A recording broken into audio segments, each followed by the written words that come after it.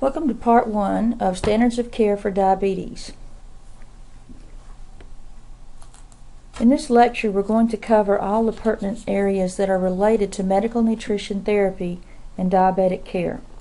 However, it will still be a very brief overview.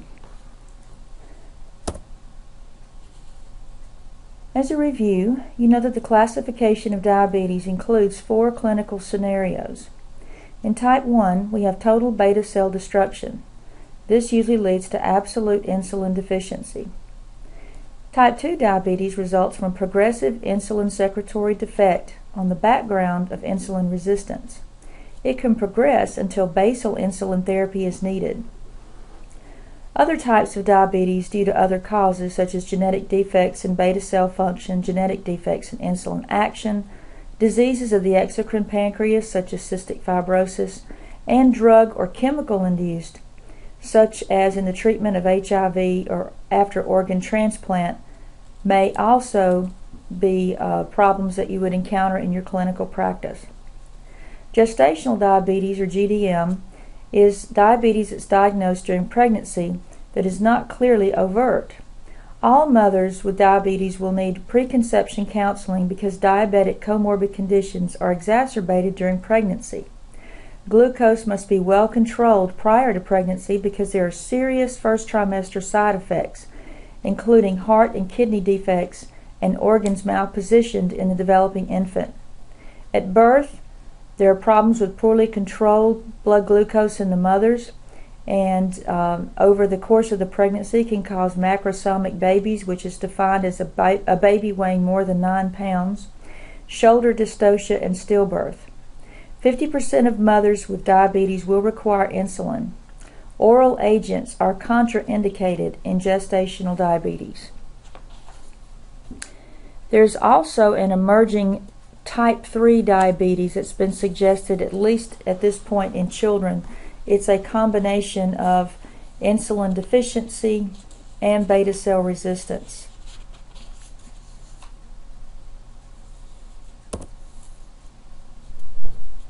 The pathophysiology of diabetes results in changes to the intra and extracellular conditions. People may arrive at a diagnosis of diabetes through any number of scenarios. For example, the fluid volume in the eye changes with uncontrolled blood sugar.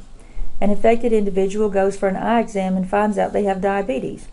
Then, of course, they get their glucose under control and they have to change their glasses because the first pair doesn't work. Decreased saliva is accompanied by an increased plaque buildup in subsequent cavities. During a routine dental visit, a patient with increased cavities is questioned by the dentist about signs and symptoms of diabetes, including weight loss, fatigue, bad breath, and mouth pain. The patient is referred to the doctor for diabetic screening. Perhaps a patient is going to their podiatrist with an ingrown toenail that won't heal. Hyperglycemia increases fungal and bacterial infections as they like sugar-laden tissues. A woman may learn from her OB/GYN that her constant vaginal infections are really due to hyperglycemia. There's also the classic ER presentation of a patient in DKA. Without sufficient glucose entering the cells, ketones are produced as a metabolic waste product of exclusive fat breakdown for energy. Ketones lower the pH of the blood and result in metabolic acidosis. Students will be required to know the criteria for the diagnosis of diabetes. The first is an A1C in excess of 6.5%. And of course, all this is with signs and symptoms of diabetes.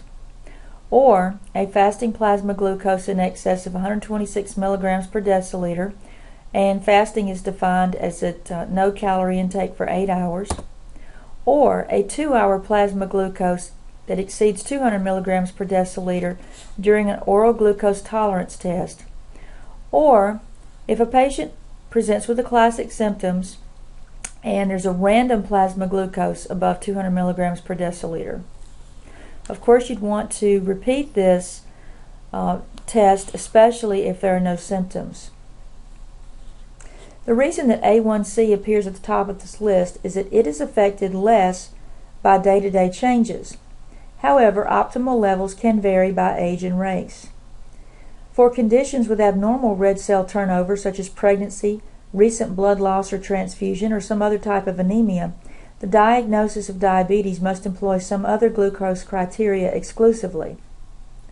If a patient meets the diabetes criterion of the A1C on two results that's greater than 6.5%, but not the fasting plasma glucose, or vice versa, that person should still be considered to have diabetes.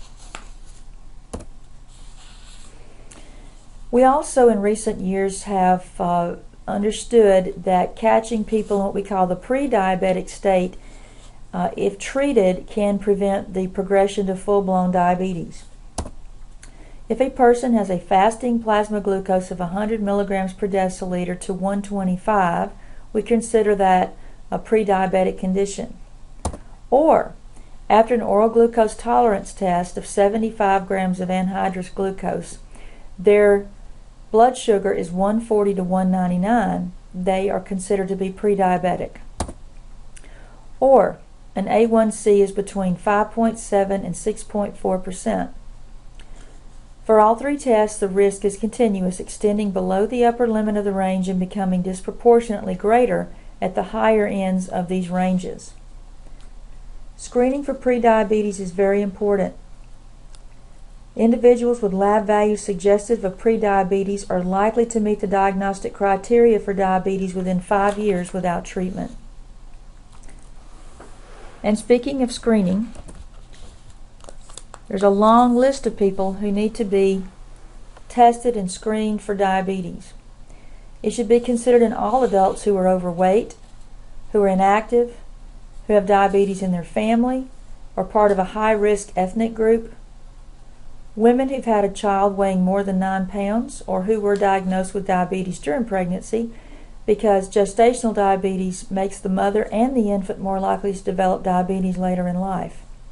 Hypertensive patients, patients who have high cholesterol levels or hypertriglyceridemia, women with polycystic ovarian syndrome, and then we talked about the pre-diabetic lab work or other clinical conditions associated with insulin resistance, such as severe obesity, acanthosis, or a history of heart disease.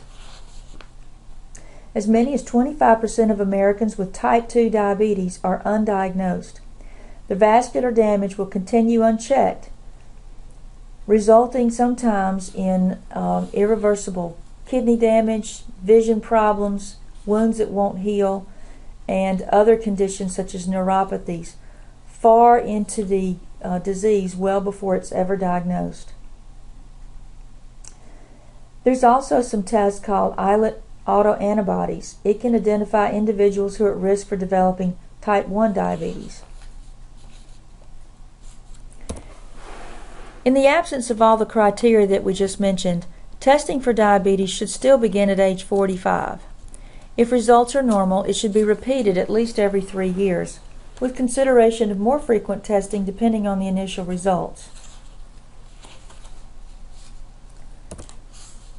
There's a particular interest in testing children because it is increasing in pediatric populations. Children who are overweight, who have from a family history with diabetes, again from an ethnic group that is more prone to develop diabetes, or they have signs of insulin resistance such as acanthosis, as you see here in these pictures. If there's a maternal history, early age of puberty onset, and again we want to do this every 3 years in suspected children.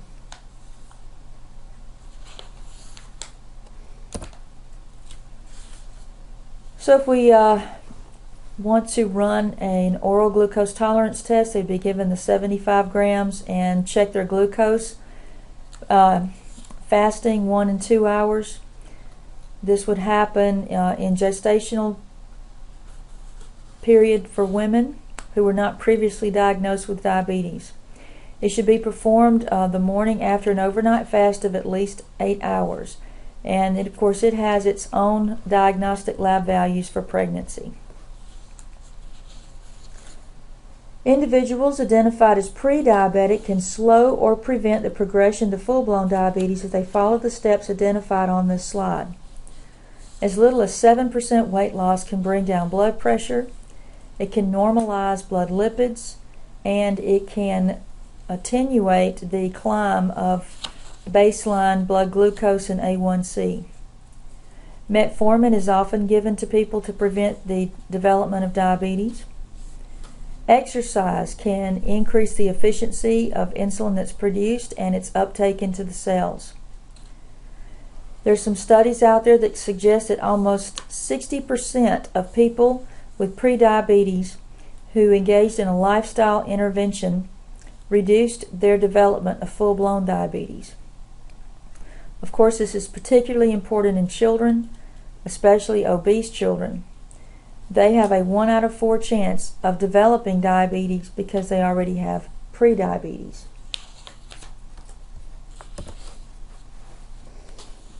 There are numerous comorbid conditions associated with diabetes. Unfortunately, many cases of type 2 have gone undiagnosed for years. These conditions may already be well advanced before the patient seeks treatment. So when you are examining the patient with diabetes, you need to be very thorough. Vision, renal, neurological tests, cardiovascular, dental exams, skin tests, many others are suggested. Team management usually results in much better outcomes for these patients. However, the person with diabetes is going to have to assume quite a bit of management and control over their condition. The main focus is glycemic control.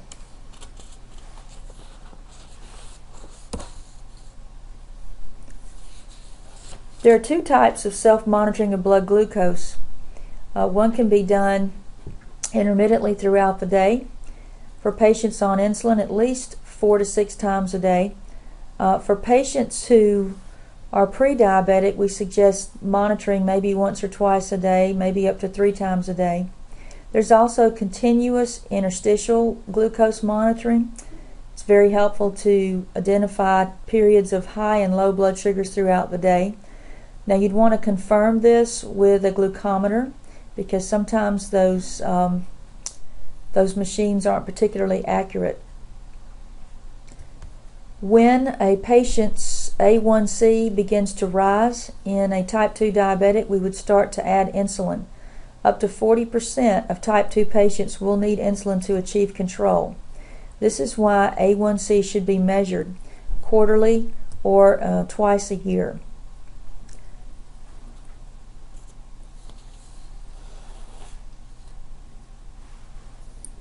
The reason that A1C, as we said before, is such a good monitor is that these glycosylated red blood cells give us a view of the patient's glucose status for the past 3 months.